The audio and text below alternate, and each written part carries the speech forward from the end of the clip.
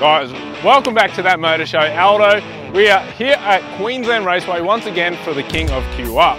Now, today the King of QR is a time attack event, so plenty of fast cars out there. These things are just going like full ham. We got a die-cast and drift car show down there, and there's even a motorbike stunt show going on. So plenty to see, plenty to do here at Queensland Raceway. So as in normal fashion, let's do it. Let's go, let's go, let's go, let's go.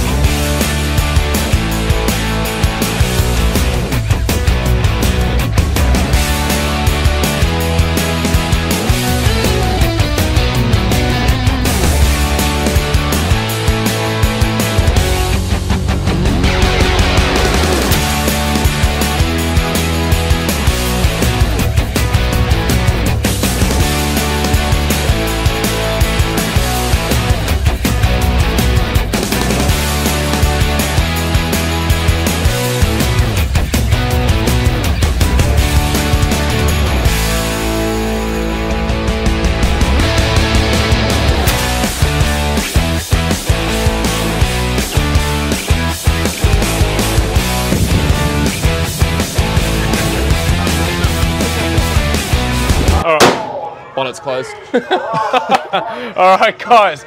Aldo from That Motor Show. We're here at the King of QR, and I'm here with Sean and his amazing little Nissan Micra. Yeah, little red Micra. Anyone that knows me knows I love a Nissan Micra. So this is, when I was seeing it, man, I was just overwhelmed with how cool this actually is. Yeah.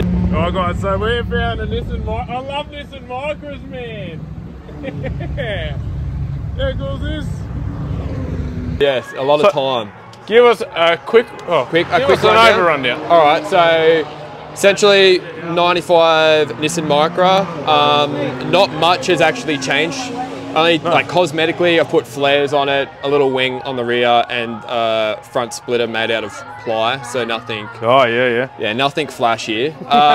It does have some Sydney composite tunnels, carbon tunnels in it, but otherwise it's just very basic. More or less a Nissan Micra. Yep, oh, some would say, yeah.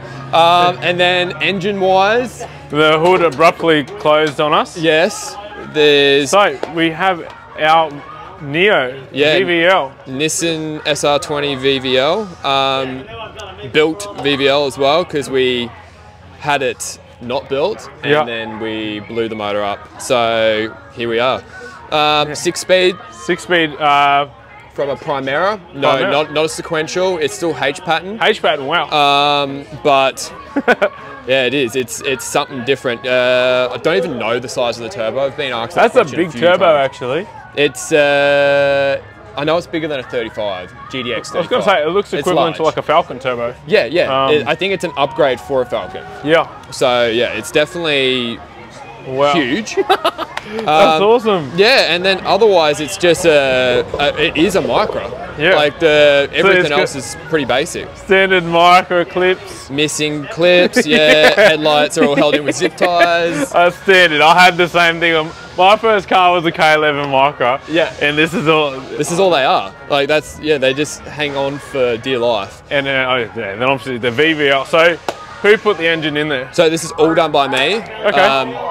just done on a weekend or an afternoon whenever I get the chance, and yeah, just tinker around, find the problems, fix the problems. So standard sort of car sort of stuff. Yeah, and it's just and just lots of endless money. Like it was very, very cheap. I actually did an interview with Larry Chen last year at World Time Attack. Oh, awesome. And this was a very cheap build.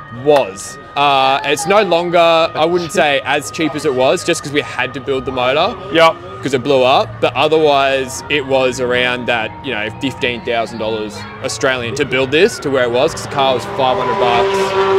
The engine was like secondhand from New Zealand. The gearbox was secondhand from New Zealand, but we actually had to spend money, sadly, on the engine because it got to the point where it just wouldn't hold the power and it was breaking down. So, well, the faster you want to go, the better the engine's got to be. Yeah, it has to be. Yeah, especially at this sort of level of Time Attack. And today is only a shakedown. Like I wasn't coming out here to try and win. The car is racing at World Time Attack this year. Oh, awesome! Definitely way out of my league here. Like I'm in. We're going to come back to reality. This is a Nissan Micra. I know it's not going to win, but to have the opportunity to race there, it's a bucket list for anyone that's a racer. So I was like, let's get out there, let's have some fun. You're in front of the world stage. Yeah, in a Nissan Micra. In a Nissan Micra. Probably, if you told me, a few years back this would be happening, I'd be like, you're on drugs, but yeah, here we are. Here we are. What sort of horsepower? Today is 360, which is the lowest power it can make. It's just wastegate. And then it goes up in increments of about 75 horsepower. So there's 5 settings, and yeah, it's tops like 560 and 560 newton meters of torque. Wow. Yeah, so 500 horsepower. It's dumb. I haven't pressed the button yet. I'm like too scared to press high boost, but yeah. I can even send you the dyno sheet after the video. So that would be pretty cool. Yeah, and I can send you the dyno video. But yeah, it made I think it's 550. Yeah, it's 550, and then actually it's 550 newton meters of torque. Exact same. 550. Yeah, that's what it is. Straight 550. Going through 2 little 225, 45 tyres. Yeah, man. Incredible. And what's your fastest time around QR so far? Well, this isn't my home track. I'm normally lakeside. I'm going to throw this down before it slams again. You know.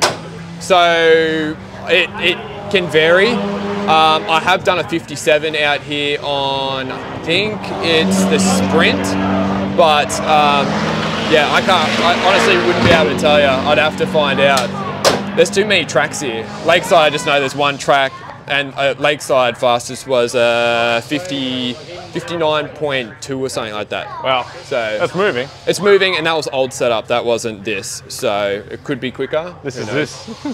But yeah, it is what it is, mate. It is what it is. Thank you so much. Care. Done deal. Look after yourself, mate. Always. How good is this, guys? K11 Nissan Micra. Done deal. King and QR. Yeah.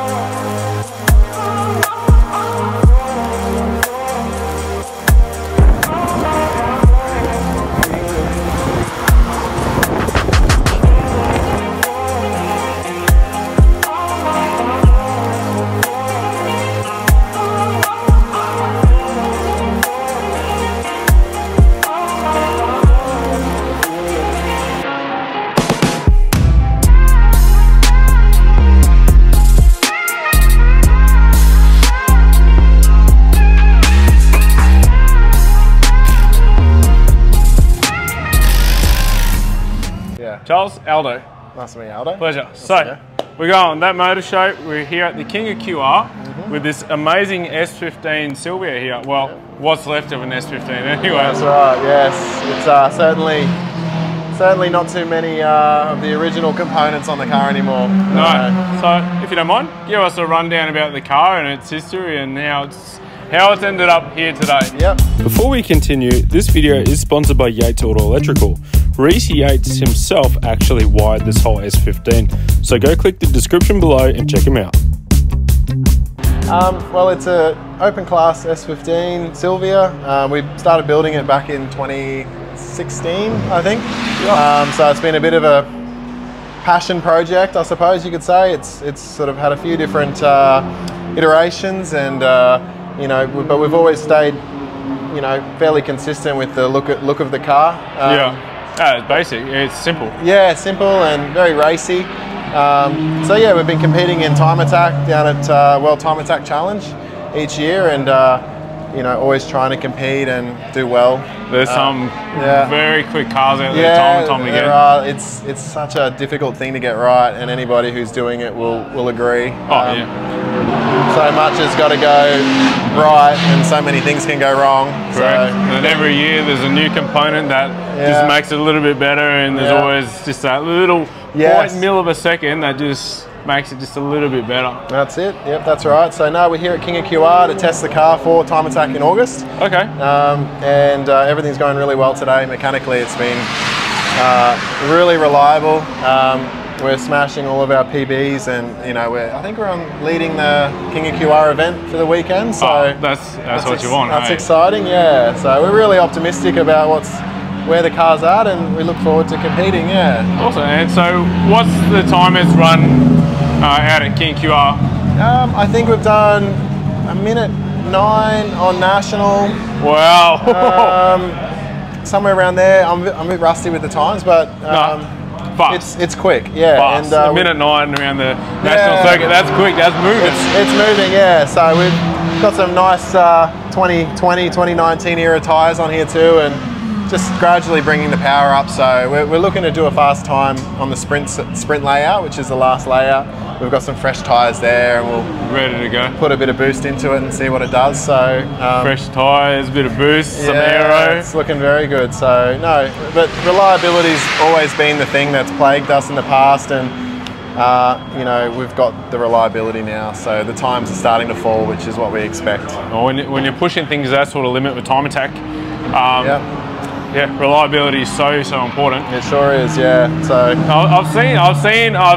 I've seen it on social media floating around with the GHH racing engine. And obviously Yates Auto Electrical there.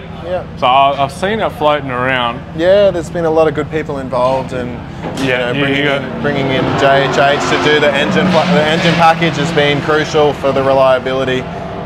You know, we've gone to a shimless head in the valve train there, and you know, that was always a problem we had, is always popping shims out on the shift cuts. So we just got rid of that issue, and no issues. We're good to go. There's no shims there, you can't lose them. You can't lose them in the rocker cover, So no, it's just having the right people around you, and you know, establishing a good quality team is very important for success. Looking at all these guys in the back. They're all on autopilot. So they're all doing what they got to do, and they're getting it done. That's how we have this time of year now to have a chat. Exactly. The boys, they've all got a job to do, and it just happens. So it takes the pressure off a lot.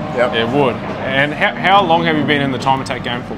I mean, started building the car in like 2016, like I said, and I was initially, you know, doing the Flying 500 down in Sydney. Oh, awesome!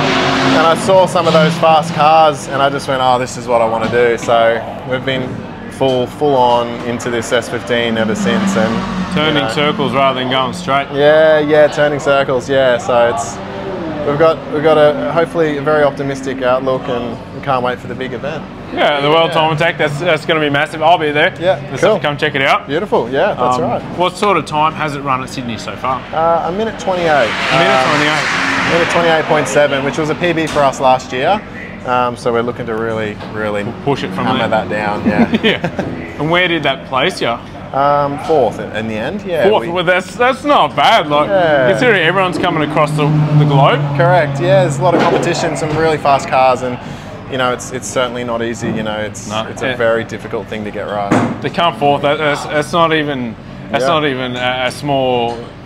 How do you put it? Like placement, like that's still massive. No, well, yeah, it was good, and it was pretty minimal effort last year, and to get the fourth place was good. It gave us a lot of hope for this year. Oh, definitely. It looks the part. I always say, like if a race car looks the part, it's definitely going to go the part. Well, yeah, if it goes as fast as how good it looks, we're going to be going pretty good. I think awesome. I can't wait to see it out there. No worries. Thank you. What's all happening? Charles, I'll let you go from here. Let these guys get this car out. Yep. Thanks for the time. No, thank you once again. Pleasure. Thank you. Cheers. Guys, that motor show, King QR, Charles, the S15. It doesn't get better than that, hey? Very good. Done deal. Now, sit back and just admire this beautiful S15 Sylvia. Unfortunately, I can't be everywhere at once, covering all the on-track action, but I do hope that you have enjoyed today's video, my coverage of the King of QR. Yeah, it's pretty cool. If you haven't yet, make sure you press the like, subscribe, and hit that notification button. It really helps out, guys. Aldo, That Motor Show, signing out.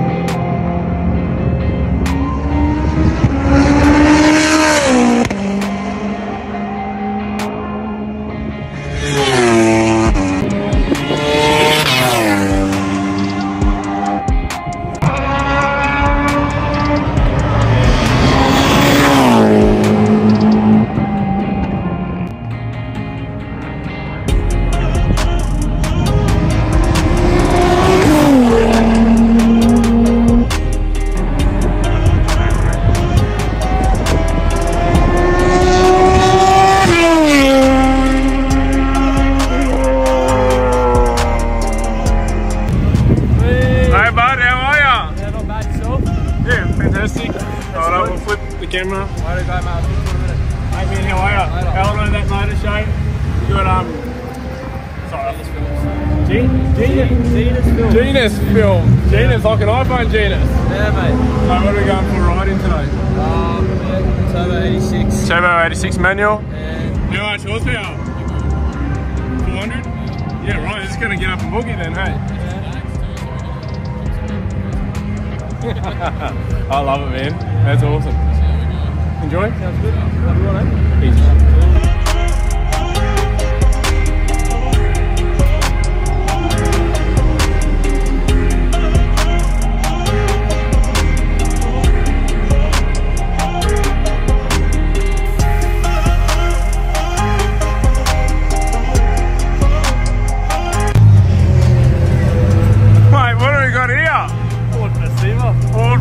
Is it got anything spicy? It's just straight pipes. Straight piped and a roof rack? Yep. Man, that's all you need. Yeah. That looks wicked.